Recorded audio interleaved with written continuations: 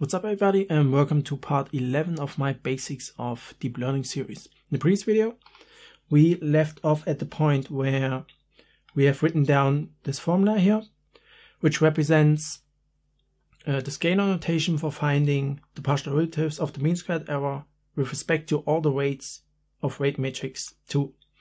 So now we can think about how we can transfer this equation back to dealing with the matrices. Therefore, let's go back to this overview diagram and let's quickly go through the feed-forward algorithm again. So first we multiply this input matrix with weight matrix 1 to, so to say, move in the neural net from here to here and get the hidden layer inputs. And those then we put into the sigmoid function to get the hidden layer outputs and move, so to say, through the nodes. And then in the next step we multiply this matrix with that one to get the output layer inputs, so to move from here to here, and then again to move through the nodes we put this matrix into our sigmoid function. So this is now the feed-forward algorithm, and now to see how good the neural net currently is at making such predictions, we're going to put these output layer outputs together with the labels into our mean squared error function. And if we do that, then we get a mean squared error of 0.138.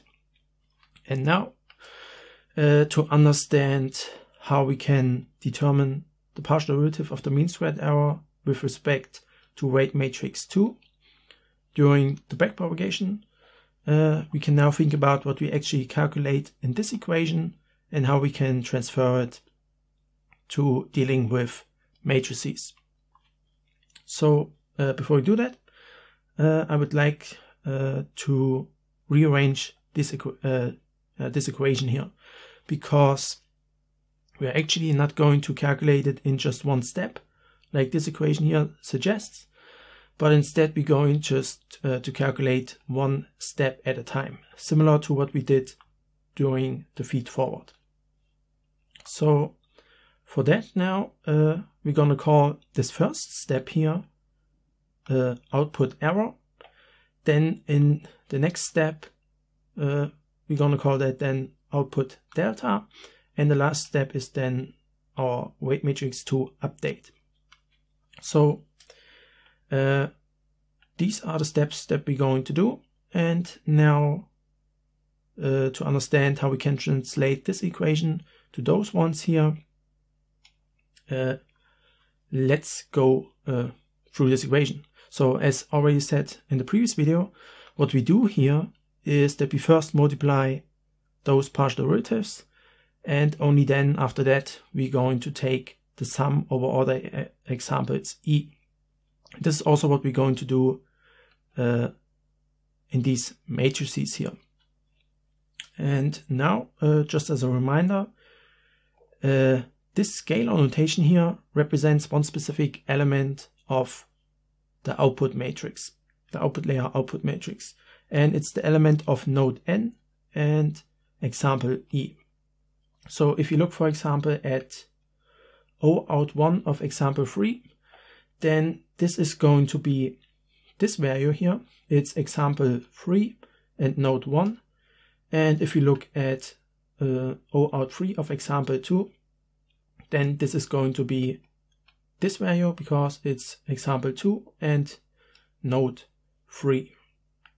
So what we want to do at this point in the equation, which represents this first step here, is for a specific element of this matrix, we want to subtract the respective element in that matrix.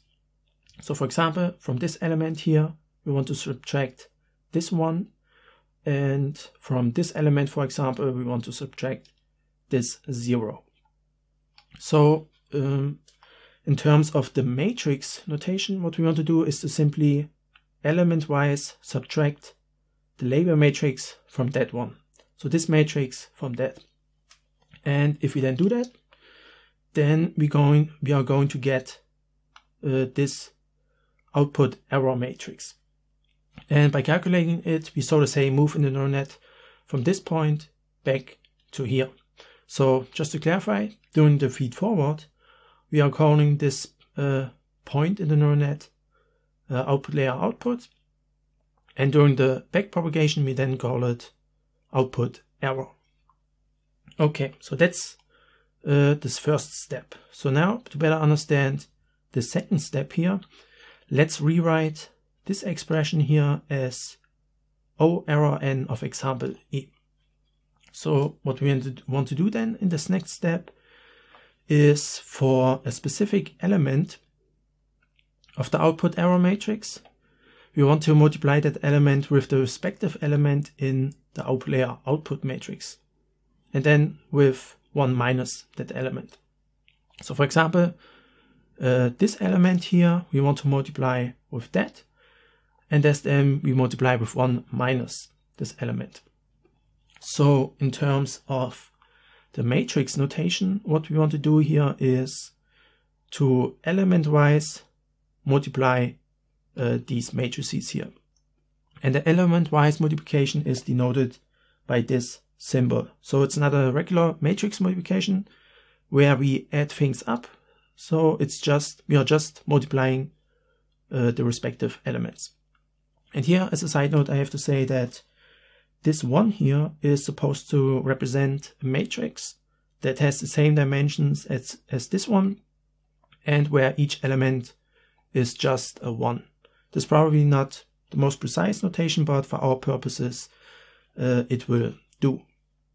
Okay, so then if we execute these calculations, then we get this particular matrix, and then we move in the neural net, so to say, from here to here.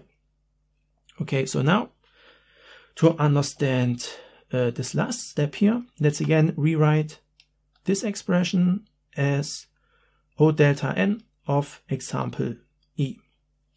So what we want to do here is, for each respective example, we want to multiply O delta n with h out f.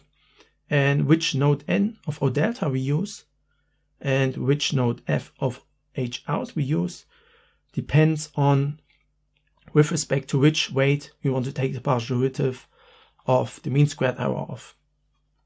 So for example, if we want to take the partial derivative with respect to weight 1, 1, which is this one here, then if we plug in those numbers here into this equation, then we can see that we want to multiply O delta 1 with h out 1. And we want to do that for each of our examples. So what we want to calculate is this value times this value times this, and that value times that. That is what we basically do at this step here. But then again, remember when we just looked at the scalar notation of this function, what we do is we multiply together those partial derivatives, and once we have done that, which is the case then here, then we're gonna take the sum over all the examples e to actually then calculate the update for that particular weight. So what we then actually want to do, determine this partial derivative or this update, is to multiply this value times this, and then we add to that this value times this, and to that we add this value times that. So basically, what we want to calculate to determine this partial derivative is to calculate the dot product of this column and that column, and which particular column of h out we use to calculate this update here, and which column of O delta we use depends on which nodes this particular weight here connects. So which nodes the weight connects for which we want to determine the partial derivative of. So in this case here, we want to determine the update for weight 1, 1. So we are connecting node 1 of h out. So we take column 1 with a node 1 of O delta. So we take the first column of O delta. So if we then would, for example, determine the update for weight 2, 1, so this one, then we take the second column of h out and the first column of O delta. And the same kind of reasoning applies to all those other weights. So basically what we want to calculate here at this step is then for each column in this matrix, we want to calculate the dot product with each column in that matrix. And that sounds a lot like a matrix multiplication. And in fact, if we take the transpose of O delta, so that these columns here become the rows, then we can multiply this matrix with that one, so the transpose of O delta with H out, to execute exactly those dot products. And then for the resulting matrix, we then simply divide each element by n. So this is how we can calculate the updates for weight matrix 2. But there is a slight problem with this approach, namely, if we do these calculations, then the result of that will be a 3 by 2 matrix, and it looks like this. And the problem here is that when we want to execute the gradient descent step, what we want to do is we want to subtract this partial derivative or this update from our initial weight matrix. So we would want to subtract this matrix from that one. And since they have different dimensions, we can't do that. So therefore, we have to take again the transpose of this matrix. And this then looks like that. In this matrix, then we can simply subtract from that one, so that we then update the respective weights. So here in the calculation of this matrix multiplication, we have to again take the transpose. So this is now how we are finally going to calculate the weight matrix 2 updates. And as you can see, here we have to take 2 transposes, which is somewhat complicated to do, or looks quite complicated, and we can actually simplify it somewhat. Namely, instead of taking the transpose of O delta, we can also take the transpose of H out. And then we multiply the transpose of H out with O delta. That way, we are again calculating all the dot products that we want, but the resulting matrix will already have the right dimensions. So we can then simply subtract this matrix from that one during the gradient descent algorithm. So this is how we now are going to determine the partial derivative of the mean squared error with respect to weight matrix 2. And if we execute this calculation, then we get this particular matrix. And then to execute the gradient descent algorithm, we multiply this matrix with our learning rate, and then we can subtract it from that one. So that is how we determine the partial derivative with respect to weight matrix 2. But obviously we have to execute the gradient descent algorithm, we have to do it for all of our weight matrices. So the next step is now going to look at how we determine the partial derivative of the mean squared error with respect to weight matrix 1. And this will be the topic of the upcoming video. So thanks for watching, and hopefully I will see you in the next video.